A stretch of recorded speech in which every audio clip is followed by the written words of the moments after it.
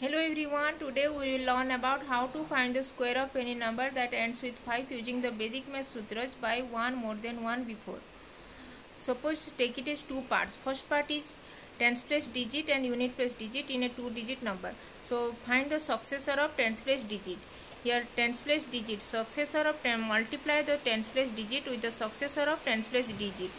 This is the first part. And second part will be the number ends with 5.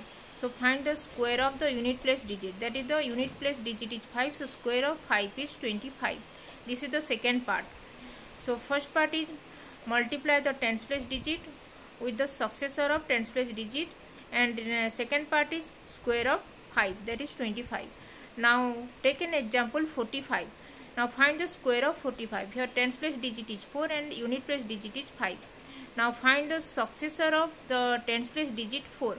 And successor of 4 is 4 plus 1, that is 5. Now multiply this 4 tens place digit 4 and the successor of 4, that is 5. Multiply 4 and 5 is 20. Now this is the first part. And second part is the square of the unit place digit, that is unit place digit is 5. Now square of 5 is 25. Now this is the second part. Now the answer is 2025. Now this is the square of 45.